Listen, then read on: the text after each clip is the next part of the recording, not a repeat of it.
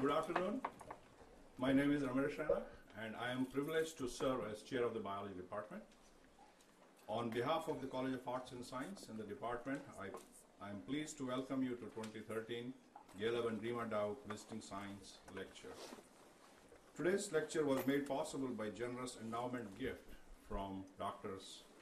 Galeb and Rima Daouk. Their gift helped create this lecture, which brings leading scientists and researchers and visionaries to Syracuse University, annually for the purpose of engaging with students and faculty. In a real and wonderful way, it lifts the intellectual life of the department, and it has lasting impacts on our students and faculty. It's a pleasure to recognize that we are joined today by Syracuse University Chancellor and President Nancy Cantor. Thank you for your support.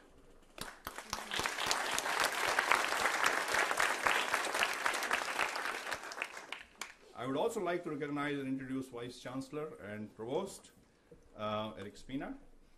Provost Spina is a mechanical and aerospace engineer by training and joined Syracuse University faculty in 1988.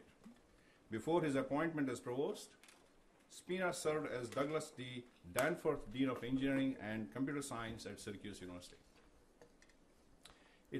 He has served in a wide range of leadership positions in addition to his teaching and administrative responsibility, and he has taken a leading role in developing Syracuse University and New York State's initiative leading to indoor environmental quality and environmental quality systems. Please join me welcoming Vice Chancellor and Spina and Provost Spina.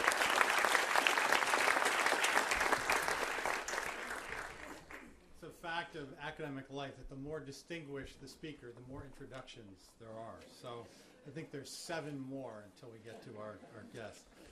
Thanks, Ramesh. It's really a privilege to be here this afternoon. On behalf of the entire Syracuse University community, welcome all of you, students, faculty, alumni, friends, and of course our distinguished guest, Dr. Peter Agre, for this special presentation. Thanks to Ramesh and all of his folks who organized for today's event, and a very special thank you, and please join me in recognition to Drs. Galeb and Rima Daouk, whose extraordinary generosity, again, has made this lecture possible.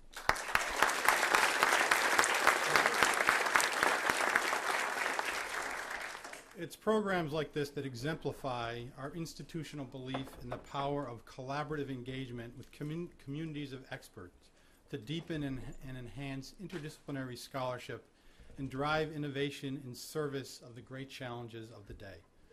Our featured guest, an extraordinarily accomplished scholar, Nobel Prize-winning chemist, and global humanitarian, embodies the highest aspirations we hold for each and every one of our students to put their skills, talents, and scholarship to work in ways that make a positive difference in their communities and in the world. The challenges we face today, challenges relating to the environment, global health, peace, and justice, are vast and unprecedented in their complexity. To devise sustainable solutions demands intellectual excellence informed and shaped by multiple perspectives and realms of expertise, a collaborative mindset, a passion for making a difference, and it requires exemplary role models to motivate and inspire us along the way. Dr. Peter Agre is just such a role model, and we are both privileged and grateful for the opportunity to have him here with us today. I know you'll find his presentation thoroughly informative and deeply inspiring. And now it gives me great pleasure to introduce George Langford, a nationally known cell biologist and neuroscientist and Dean of SU's College of Arts and Sciences. Throughout his career, Dean Langford has maintained an interdisciplinary approach to teaching, research, service, and enterprise. Prior to joining SU, he served as Dean of the College of Natural Sciences and Mathematics at UMass Amherst. Before that, he was the Ernest Everett Just Professor of Natural Sciences and Professor of Biological Sciences at Dartmouth College. Please join me in welcoming Dean George Langford. George?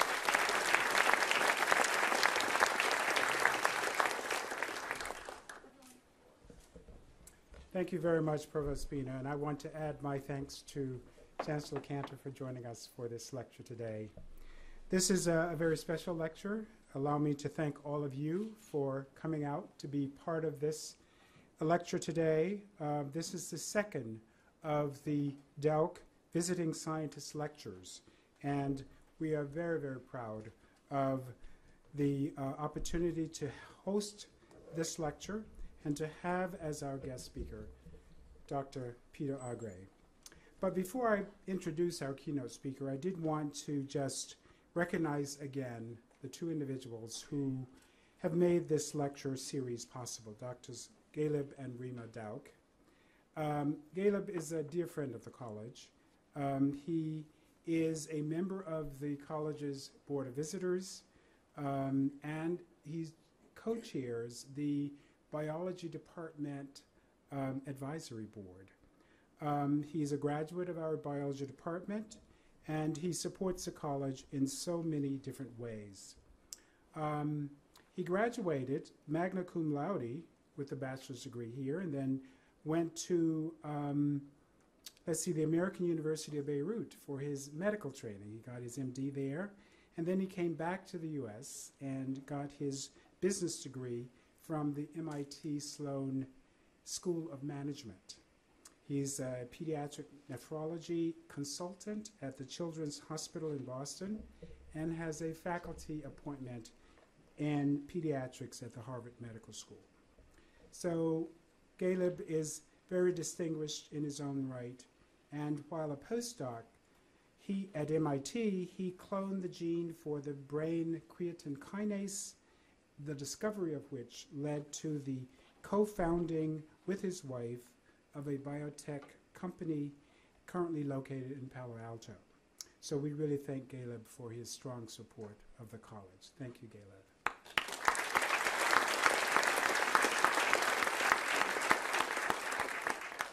And Rima holds a PhD in biochemistry from the American University of Beirut and was a postdoctoral fellow at Johns Hopkins with Nobel Prize laureate Hamilton Smith. She is currently an associate professor at Duke University Medical School, where she holds several NIH grants to support her own research work.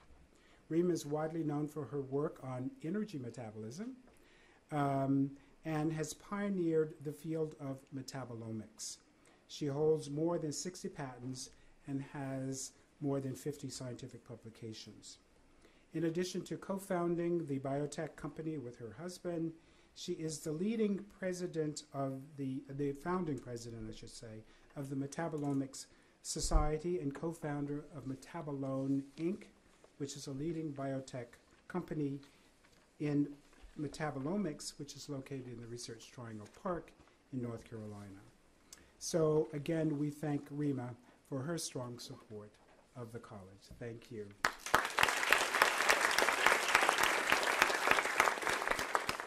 So Galeb and Rima, if you would join me at the podium, we have a small token of appreciation to express our gratitude to you.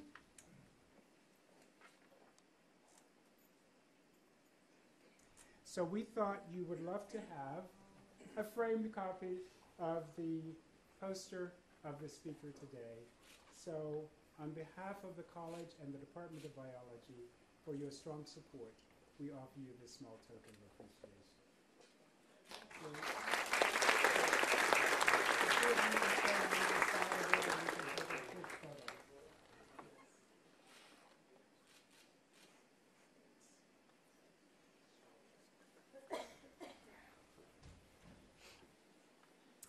So, thanks again to all of you for joining us today, and I now I would like to introduce today's speaker, Dr. Peter Agre.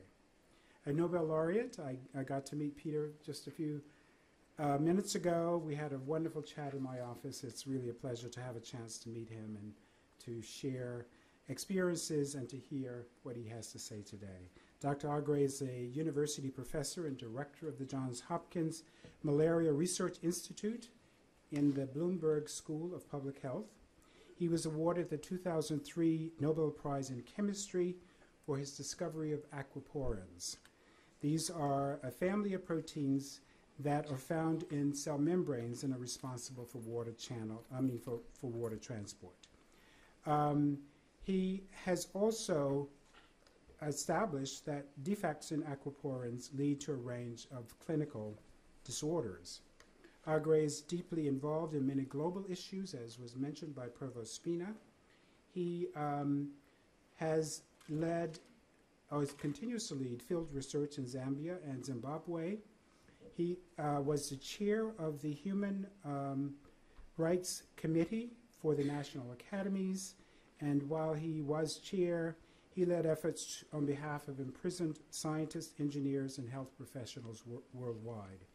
He was past president of the American Association for the Advancement of Science, and while president, he led diplomatic visits and meetings with leaders of countries such as Cuba, North Korea, Myanmar, and Iran.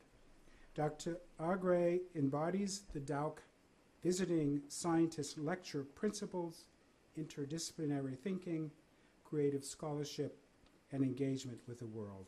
Please join me now in welcoming our keynote speaker today, Dr. Agre.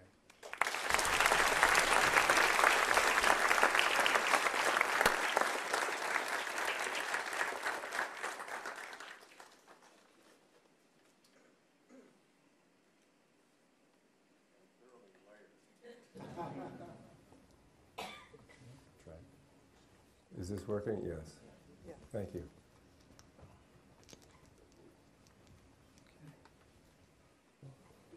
Okay. Well, thank you very much, George, for the gracious introduction. Surabhi, Ramesh, thank you for inviting me here. And Rima and Caleb, thank you so much for sponsoring this event. It is, I think, a clear example of how philanthropy is the oxygen for academic science. It's been a thrill to be here. So this afternoon I'll be giving this public lecture about science opening doors worldwide, and tomorrow I'll be giving a technical scientific lecture about the water channels. In fact, some of this is overlapping, but I'm going to concentrate today on sort of the Facebook of science, the people that I've met along the way that have made all the difference, and how this has led to opening doors in countries that I would never have imagined as a young scientist I would ever travel to. This poll published by the Zogby firm 9 years ago, 1 year after the invasion of Iraq, shows, I think, a very clear demonstration that the United States is not necessarily well loved around the world. In 5 moderate Muslim countries, citizens were polled for their general impression of the United States. As you can see in the left-hand panel, very few responded favorably.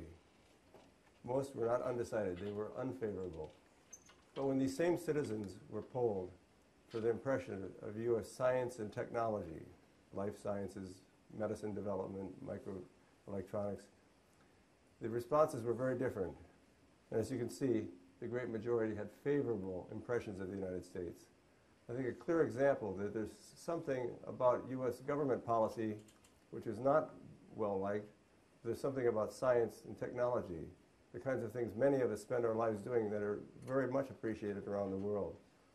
And I think with this in mind, I'm going to take you through a sort of a personal history of science, starting at the beginning. Here in the United States, we're an immigrant nation. We all came from somewhere. Our parents, our grandparents came from somewhere. If you were born outside of the United States, if your parents, one of them was born outside of the United States, raise your hand. Okay, that's more than half.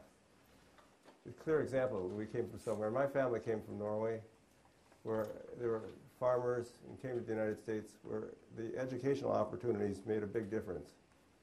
My dad went to the University of Minnesota, studied chemistry at land-grant university, became a college professor, and was a strong inspiration to my brothers and me early in our lives at science, medicine. There's a special kind of career out there for us. One of the very interesting events, of course, with Dad as a scientific mentor as well as a father, was some of the scientists that he knew personally, including Linus Pauling, with whom he served on the American Chemistry Society, the American Chemical Society Education Committee. Pauling, of course, was a great chemist of the 20th century, but he didn't let his science end at the laboratory. He used his scientific presence to spearhead important worldwide events in terms of scientific understanding of the populace.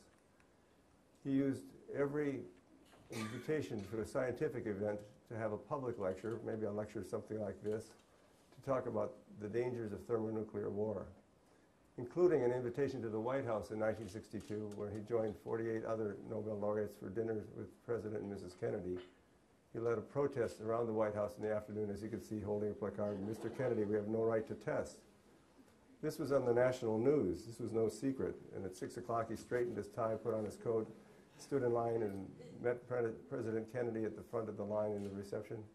Kennedy, with a wit, smiled and said, "Professor Pauling, I understand you've been around here earlier today."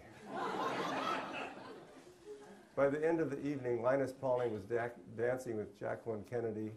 President Kennedy was dancing with Ava Helling Pauling. But an important transfer of information occurred. And this was the dangers of thermonuclear testing, which convinced Kennedy to sign the legislation approved by the United States Senate just weeks before his death, limiting the test ban of the testing of nuclear arms in the environment, something that during the Cold War was causing the release of huge amounts of nuclear radioactivity in the atmosphere. A clear example is a youngster that actually scientists have a special role outside of their laboratories. So I got my start back in Minnesota and was tapped by Johns Hopkins to study medicine, which I was very keen to pursue because our Norwegian community back in Minnesota had a large emphasis on medical missionary work. Sam and I talked about that earlier today. They sent medical doctors, surgeons, nurses to the third world where they performed valuable clinical activities and started clinics which went on for decades. So really my goal was to become a global health expert, and Hopkins, having a strong presence in geographic medicine, was a wonderful opportunity for me to get going in global health. And as a young person, I was able to join a laboratory working on cholera, this horrible diarrheal disease which was sweeping through Southeast Asia and South Asia in the early 1970s. And the laboratory was led by Pedro Cuatrecasas, the gentleman in the pink shirt, who was himself a refugee from Spain, fleeing Franco's regime, growing up in South America, and coming to the United States to do science, as so many of our friends and family members have done. They've come to the United States to do science. And he had a really exciting group that he assembled, including to your left, Gianfredo Pucca, an interesting, perhaps unique character in science, Italian, handsome. My wife considers him the handsomest man on the planet. He was so handsome as a student, he was picked out by one of the famous Italian directors to play the role of a gigolo in a famous movie. And yes, he was a champion downhill ski racer. And yes, his girlfriend was the heiress to the Vespa fortune, so he became a billionaire. But his father was an academic neurologist who said, "Gianfredo, you will become a scientist, you will become a doctor, you will become an academic." So someone with his background, what could he possibly be interested in studying in a laboratory? Remember, he's Italian. He decided he would solve the molecular basis of femininity. And he did. Do a Medline search, Pucca, Sica, Nola, and Bresciani, Nature, 1970. Isolation of the estrogen receptor by affinity chromatography. It was a pretty stimulating place to be. And of course, when Gianfredo was around, back in the early 70s, smoking was allowed in the university, and there was a constant stream of secretaries with unlit cigarettes walking by the labs, so Gianfredo could be there. Now, the rest of the laboratory was a bit less photogenic. My wife thinks we may have resembled the Manson gang. I'm not sure. But shown here is an eccentric group of scientists who came to the United States from far to do science. There's a Polish snake collector, a French psychiatrist. Who else is there? A Spanish anarchist. It was an interesting group. And my job in the laboratory was to isolate the coli toxin similar to cholera toxin.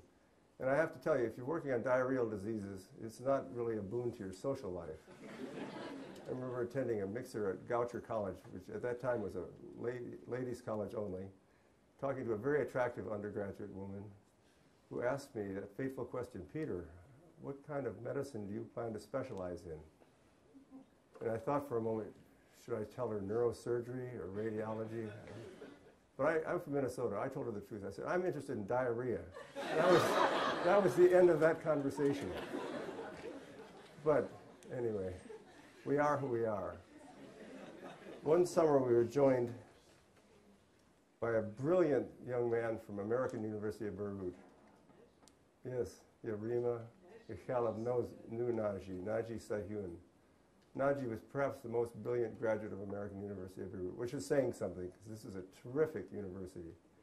But Naji came, he was a very shy person, very private. His father was Palestinian, his mother was Lebanese, and he shared with me things that I would not have guessed. It makes sense in retrospect.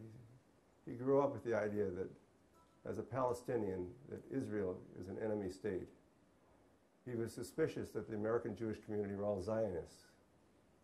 And who should he work with in the laboratory but Marvin Ira Siegel, roly-poly son of an Orthodox rabbi from Brooklyn, New York, who assumed the same thing in reverse, that Palestinians were untrustworthy, diabolical. And as you can see, they became the best of friends for the rest of their lives. There's something very special that happens in the laboratory, in addition to the technical information we're generating, the friendships which are lifelong. And it was about that time I met a younger version of this lady. This is my wife, Mary, a few years later, who grew up on a farm and was not the least bit squeamish about my working on diarrheal diseases, although she set some limits. Peter, if you're going to work on diarrheal diseases, please don't bring your work home at night. Well, I'm tomorrow going to present the technical lecture of the water transport, but I'm going to show you today just the pictures of the people we met along the way that made so much difference. Water, of course, is the principal component of our bodies, the major component of each cell and each tissue of our bodies, and the same is true of all life forms. And water transport was first demonstrated by an oocyte injection system. I'll talk about this tomorrow, but here we have a control oocyte. Here we have a test oocyte injected with complementary RNA with the putative water channel protein. If exposed to an osmotic gradient, it explodes. Rapid osmosis, producing much jubilation in the laboratory. And kind of, for the first time, drawing attention to our laboratory, a small laboratory, and bringing young people to our laboratory to study the water transport phenomenon.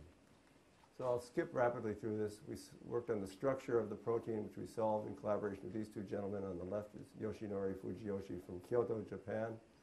On the right, Andreas Engel from the Biozentrum at the University of Basel. The first of a long series of international collaborations, which really allowed a small laboratory like ours to accomplish big things which we could never have done individually. I'll talk about the structure tomorrow. We worked on this physiology by collaborating with Søren Nielsen and his team from the University of Aarhus in Denmark, who pinpointed the location of the aquaporin 1 protein in the proximal nephron. And as you can see on this pile up, there are multiple different aquaporins from the human repertoire. There are 12. And if you consider all the aquaporins identified in other microorganisms, plants, vertebrates, invertebrates, and even archaea, the genetics repository has more than 500 different aquaporin sequences. It's something nature has used extensively for water transport across tissues. We worked on the ocular aquaporin 1 with Masato Yasui from Keio University in Tokyo. He's back in Keio as the department chairman, Department of Pharmacology. We worked on the aquaporins in brain with our friends in Norway. And some pivotal experiments were undertaken by this young man, Mahmoud Amiri Mahedem. Now, Stuart, most people here are not Norwegians. They may not know this, but that's not a typical Norwegian name. Maybe Mahmoud Mahmoudson would be. It would interest you to know that Mahmoud started his scientific career as a refugee from the Islamic Republic of Iran, fleeing for his life, growing up in a refugee camp in Pakistan, where he was adopted by the Norwegian Social Services, given an opportunity to study science. He's now a leading European neuroscientist. He has worked out the role of aquaporins during brain edema. Again, I'll talk about this tomorrow. And this young lady happens to be, she looks the same. Surabhi. 20 years ago, a young scientist from India contacted me, asked for an appointment to chat about being a postdoc in the laboratory. Surabhi Rania. Ramesh and Surabhi came to Johns Hopkins as postdoctoral fellows, and they changed our world at Hopkins, and they continue to change it here in Syracuse. So the work that Surabhi accomplished with the cloning and expression of aquaporin 5. It's explained how water transport occurs in salivary glands, lacrimal glands, sweat glands, and the pulmonary secretory organisms. Her paper, which I've shown here, has been cited more than 300 times. I would say that was a good investment of effort, Survey. Thanks so much. And you still look gorgeous. So there's an aquaglyceroporin family. Again, I'll talk about this tomorrow. Permeation of water and glycerol is important in the skin, where the basal levels of skin are they have a heavy expression of the aquaglyceroporin 3, which the beauty industry has seized. Now, I have no financial ties to the Christian Dior company. There's some days I'd love to have financial ties. It was 3 years ago, or maybe it was 4 years ago, some executives from Christian Dior came to visit me to invite me to give a lecture in Paris. And I was a little bit suspicious. What do I know that Christian Dior is interested in? And the answer is they have a commercial product they'd like you to buy, Hydraction Skin Cream. It's exorbitantly expensive. It costs about 50 euros for a 50-gram jar. Their chemists have identified some small naturally occurring molecules which lead to subtle expression increases of the aquaglyceroporin 3 in sun-exposed skin. Now, in no way is this proof of principle, but if you look at this ad, you'd think if you use enough of the skin cream, you'd look like this. I'm not personally convinced, but it shows, I think, the extent that science goes far beyond what you expected in your own laboratory. And those of you who speak French will see this is the back cover of the Marie Claire Beauty magazine. Profound hydration, spectacular results, and what's this, the Nobel Prize in Chemistry. I showed this to my mother back in Minnesota. Mother's a farm girl. She never went to college. Very wise, though, in terms of common sense. I showed this to her, and she smiled and said, "Peter, I think you're finally doing something useful." I'm not sure. Aquaporin 7 and 9 in fat and liver, release of glycerol for the manufacture of glucose during fasting and starvation, and turns out to be permeated freely by arsenite, a defense mechanism important in the defense against arsenic toxicity. In parts of the world, notably eastern India and Bangladesh, where the surface waters are contaminated with cholera, the groundwaters are tapped through these tube wells, but with limited resources, they've been unable to do the testing everywhere. But it turns out many of these are heavily poisoned with naturally occurring arsenic deposits. An epidemic of hepatocellular carcinoma is emerging. Of course, the information that we have a defense mechanism is interesting, but the prevention of this is, of course, the provision of pure drinking water. Again, science crossing borders, taking us into areas we would never have gone. And plants. Plants have aquaporins. I think 35 different aquaporin genes in the Arabidopsis genome, 50 in the rice genome, responsible for many adaptations plants accomplish to survive drought and other stresses.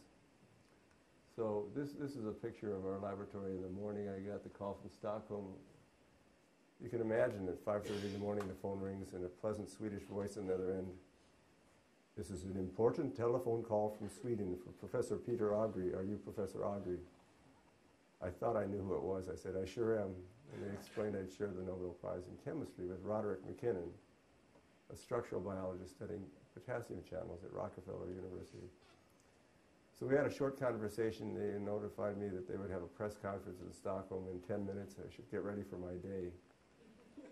So I sprinted for the shower, and my wife, Mary, called my mother back in Minnesota, informed her that I would share the Nobel Prize in Chemistry. And Mother thought for a moment. My father, who was a chemistry professor, had died 8 years earlier. And I guess she was thinking of him. She said, "Mary, tell Peter that's very nice, but don't let this go to his head." Because it surely would have gone to my dad's head.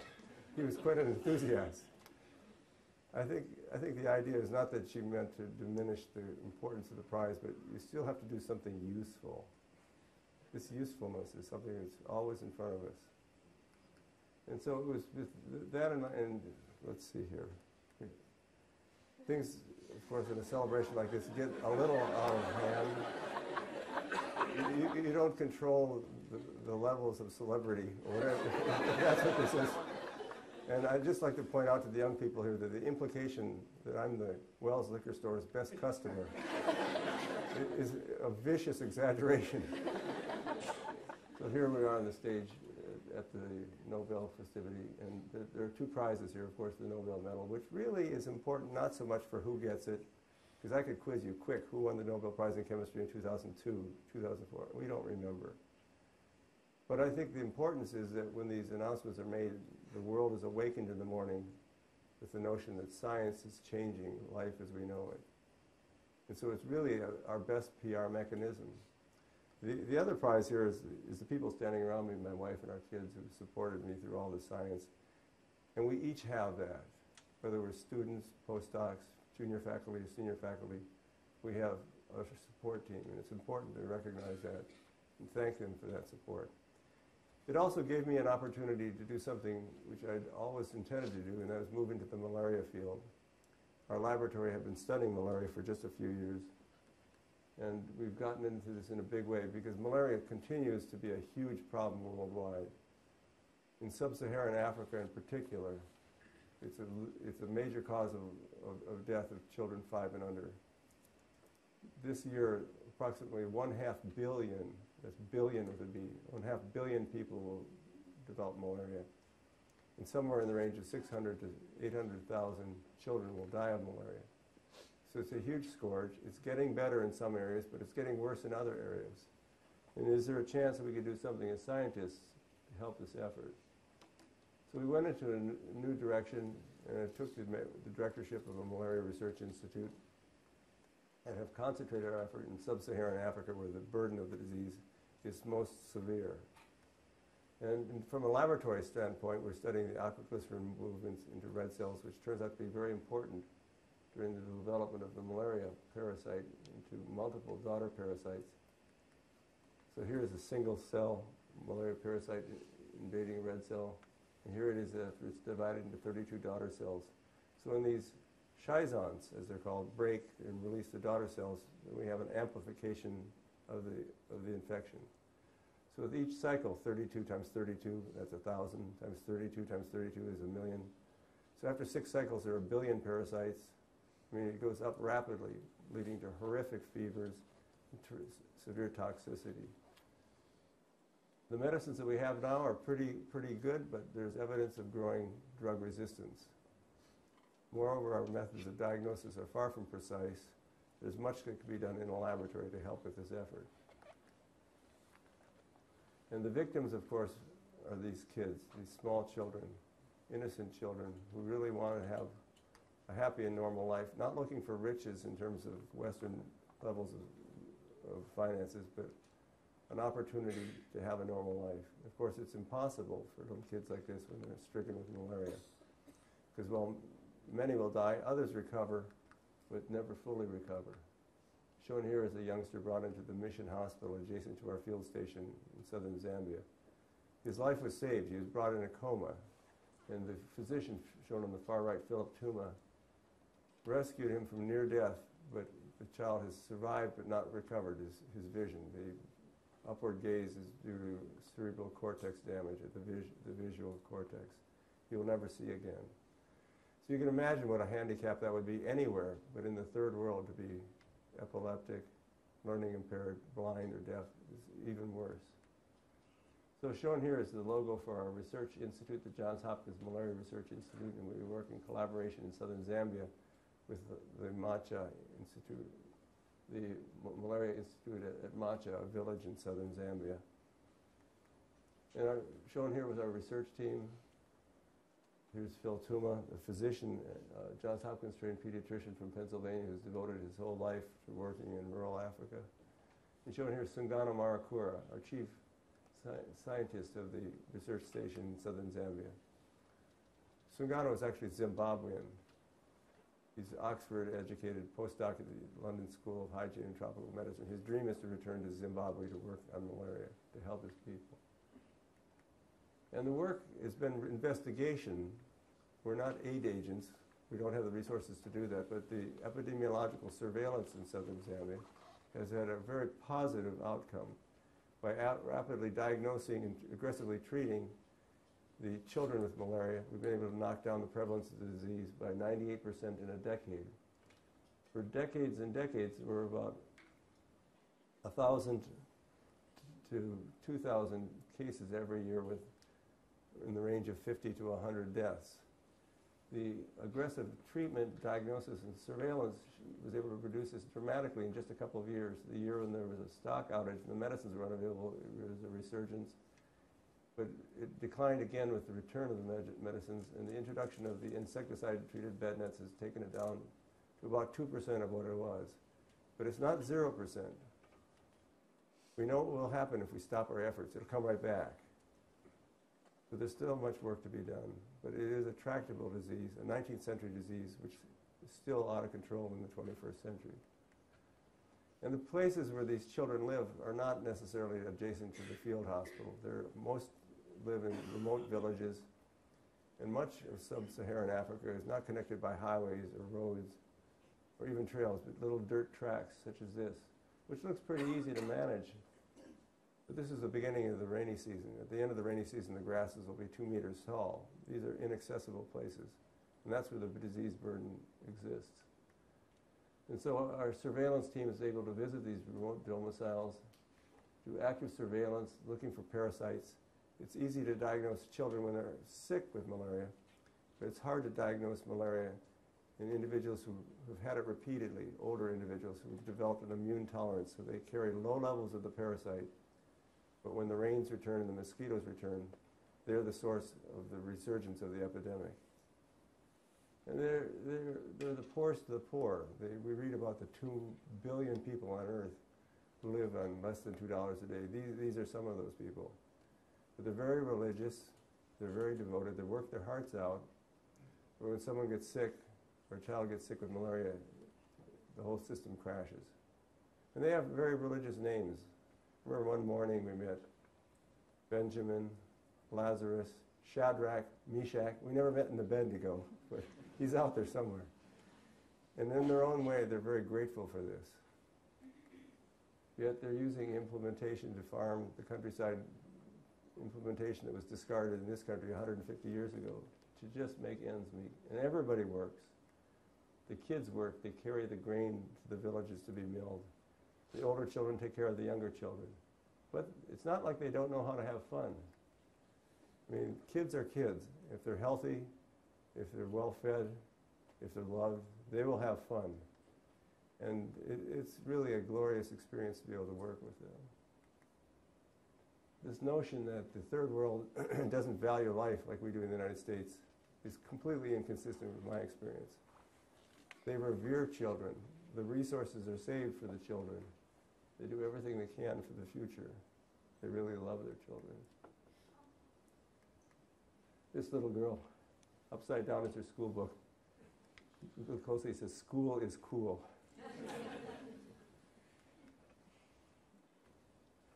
Now, the transmission of malaria is not just random direct contact, but through a vector, the Anopheles mosquito.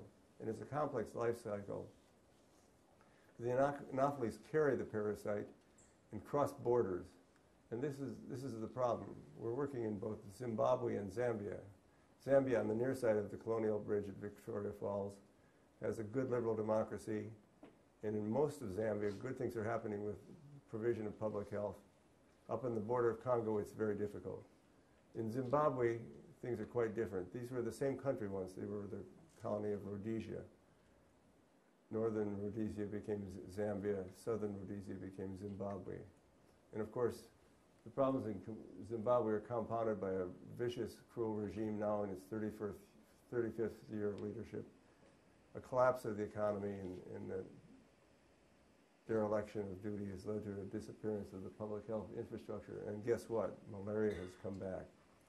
Zim had negligible malaria 20 years ago and is heavily infested now.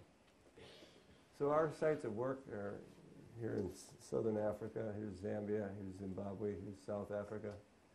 There are 3 sites, the Macha Hospital, which I've talked about here. I won't be talking about the work up in Congo where there's enormous malaria burden, but I'll show you some pictures of eastern Zimbabwe, one of the richest parts of Africa, a place where we should be able to make good progress. Shown here is a tea estate in eastern Zimbabwe. I mean, it's a gorgeous country. And it's potentially rich country with wonderful people and educated populace. Well, how is it that malaria has gotten out of control? And the clinics are still there, in many places staffed by very diligent nurses, nurse clinicians, who work 24 hours a day, 7 days a week, 365 days a year. And we're asking one of these nurses how long she's been on duty. She said since 1994. It's not a shortage of trained and dedicated public health. It's a provision of infrastructure and new medicines. Because the Honda Valley, where these pictures were taken, now has more than 100% malaria prevalence every year. Everybody gets it at least once. And every morning the clinics are jammed with children brought in by their mothers with malarial fevers.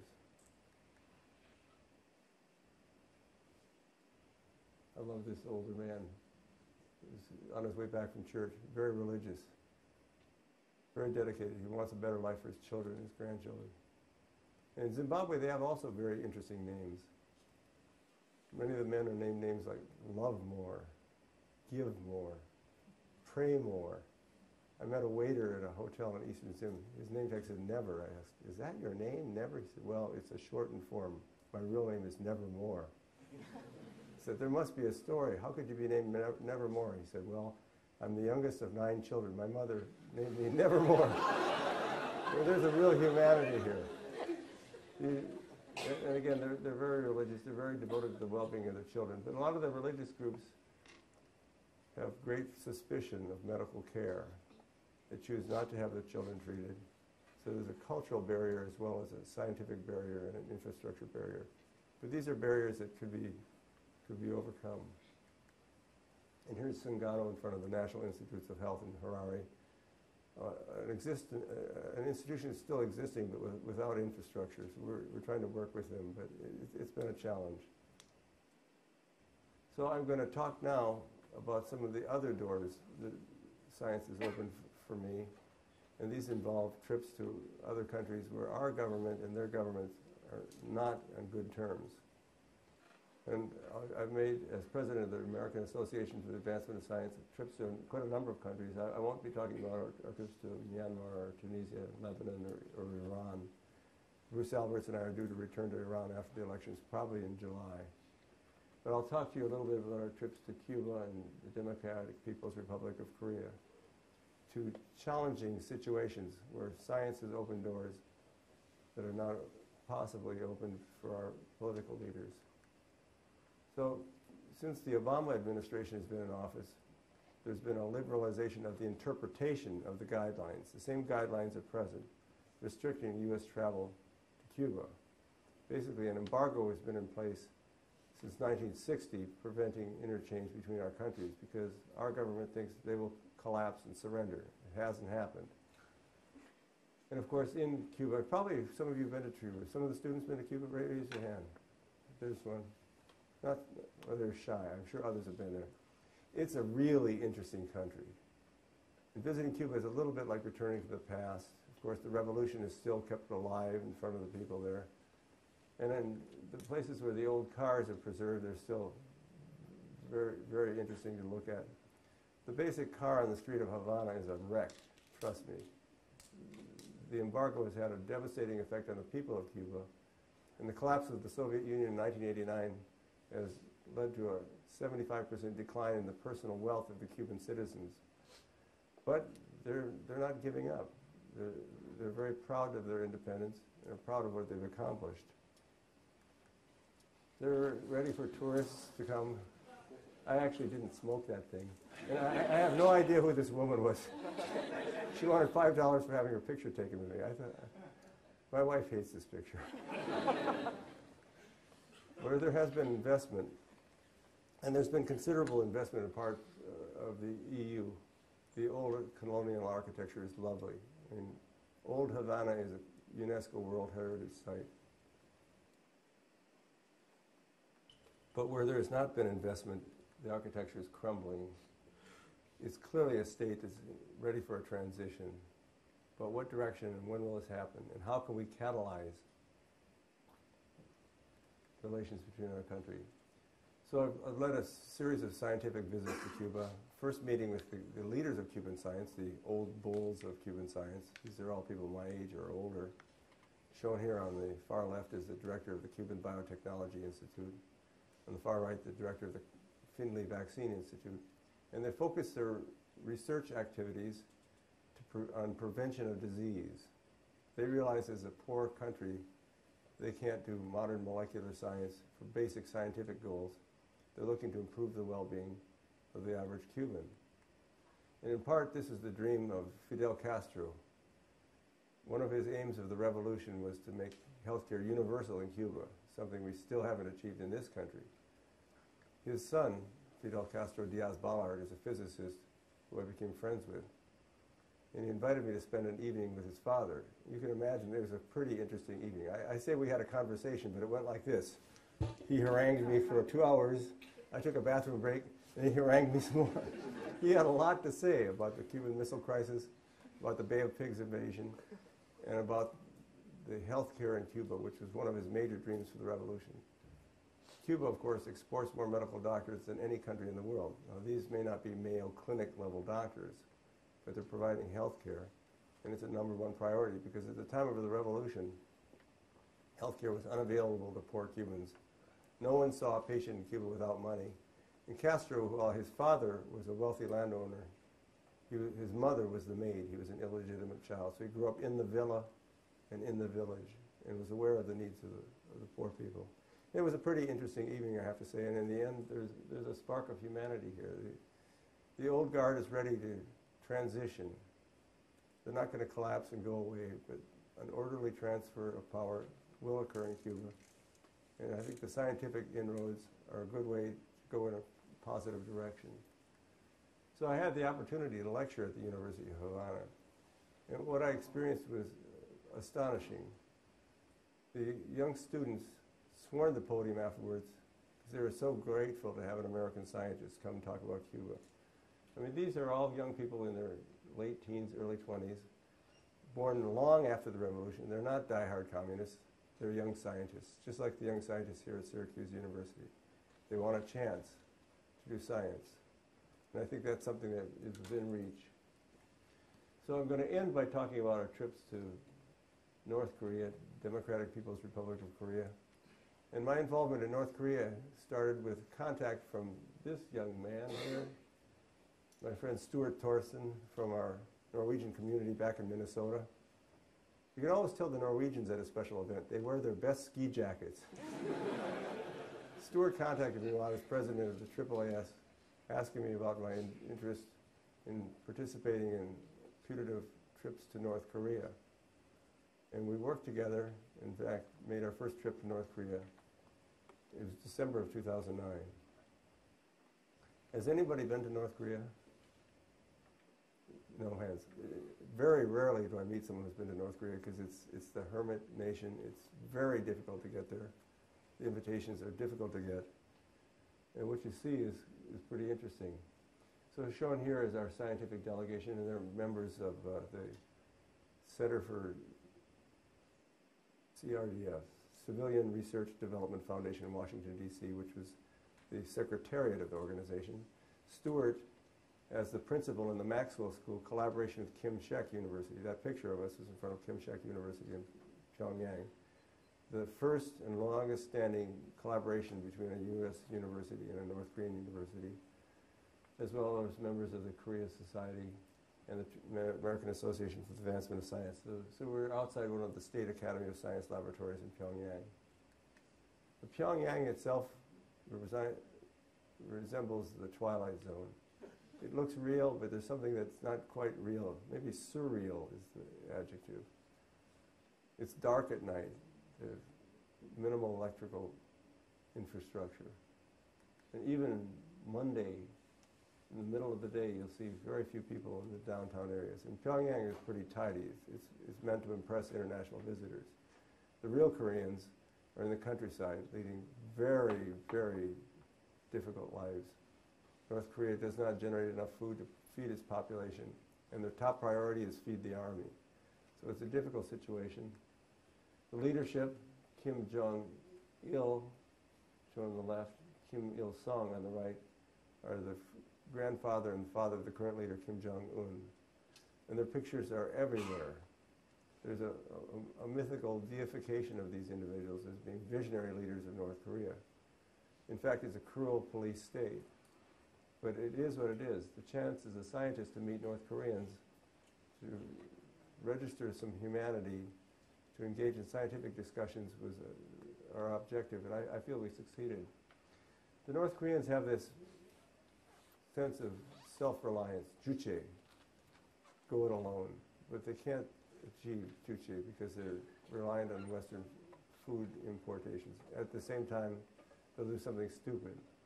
I mean, right now we're seeing a manifestation of the belligerent, bellicose leadership. It's very difficult. And the people of North Korea are constantly encouraged to work hard for the countrymen, the great glorification of the Democratic People's Republic. But the scientists in North Korea are like we are, men and women, looking to make the world a better place for their children and their grandchildren. And on display at the Great Reading Hall is nothing but Science magazine, well thumbed.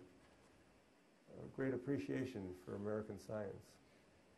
A common interest that we can discuss peacefully. And the North Korean scientists, as I said, are really wonderful people. They tend to be the ones we met, members of the party. You can recognize that because of the Kim Il-sung lapel pin. But this was not an occasion where we discussed ideology. We talked about science, biotechnology, plant biotechnology. The idea being that they could create better sources of food, agricultural crops. Now there's an interesting opportunity that has emerged in North Korea that you should know about, and that is the Pyongyang University of Science and Technology. This is the only non-governmental university in North Korea. It's English language education for the top Korean scientists and engineers.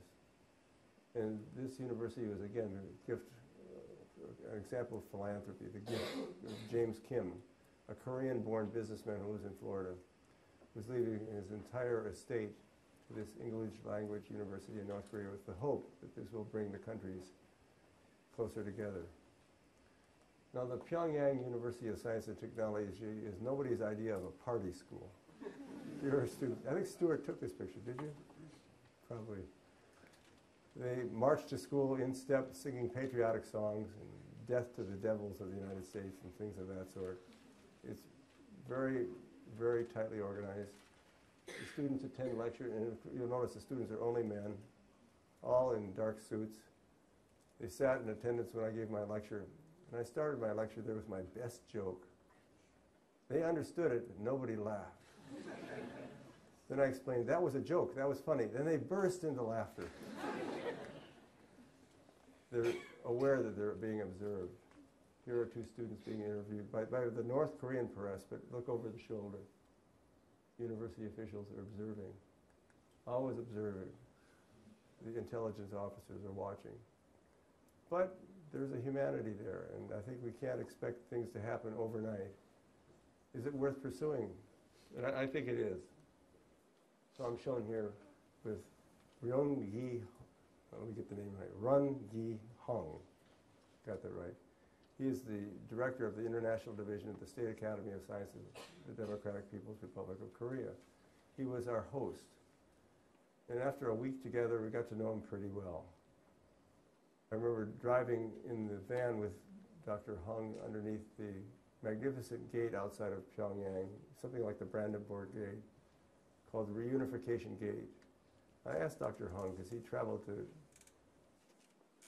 South America, North America, Europe. I asked him, have you ever been to the Republic of Korea, South Korea? Just 100 miles down the road, so close. Dr. Hung thought for a moment, and he answered very slowly with sadness in his voice. He said, no, Peter, it is not possible. It is still not possible. So near, but still so far. In the last morning of our first visit, we were sharing breakfast, and Dr. Hung told me about his grandson, a 6-year-old boy, living with him and his wife. And he explained that his grandson became very alarmed when he heard grandfather would spend a week in a hotel in Pyongyang with Americans. Because the small children, of course, are brainwashed into thinking that Americans are devils, untrustworthy, violent. So when he heard that his grandfather would be spending a week with Americans, the little boy said, "Grandfather, bring the rifle." Dr. Hung thought that was pretty amusing. I didn't know what to think of it.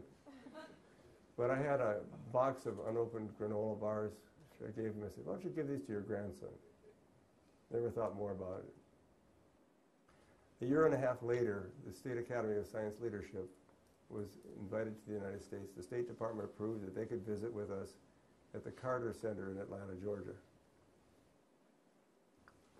And President Carter is respected in North Korea, so this was an opportunity. And it started with a serious dialogue. A long, narrow table. I was at the center of the American side of the table. Dr. Hung on the other side. And the meeting started with a harangue where he issued complaints. The potential collaborations have not been fulfilled. There's been no resource transfer. My leadership thinks this is a waste of time. And it was my chance to respond. And as you can imagine, I was a bit tongue-tied, so I said the first thing that came to mind. I said, "Dr. Hung, how's your grandson?"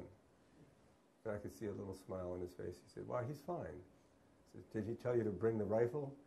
And he cracked up. He says, "No," he said, "bring back some candy." Maybe that's what this notion of science diplomacy is about, the personal bonding between a scientist from the United States and a scientist from North Korea, the grandson. Maybe these friendships have a tenure that'll bring us closer together. I don't know. But I think it's pretty fair to say we have nothing to lose. Our scientific discussions were all life sciences. They had nothing to do with engineering, weapons development. It was all about peaceful scientific collaboration. So in closing, I'd like to share a little wisdom that I picked up from one of my young scientists in the laboratory, Connie Liu from China. Those of you who speak Chinese or read Chinese will know that the character for crisis in Mandarin is actually two characters, Wei Ji. Wei, the time of danger, Ji, the time of opportunity. And isn't that really appropriate for the lesson at hand? The dangers in terms of world, weapons development, conflict, diseases, starvation, crop failure, devastating and serious. But also the science provides an opportunity, Wei Ji. And in Korean, the symbol is very similar. They pronounce it Wei Ji. And I think when you look back in your career, as I do now, I'm 64, think about all the challenges faced. Sometimes I have to admit that the personal connections, these opening of doors worldwide, is maybe the most fun part, the most rewarding part of it all. So with that, let me thank you again for coming to my lecture. Ramesh, Surbi for the invitation, Rima, Caleb. It's really good to be here. I guess if there's time for some questions, I'll do my best. And anybody's interested in the technical side of water channels, we'll talk about that tomorrow. Thanks so much.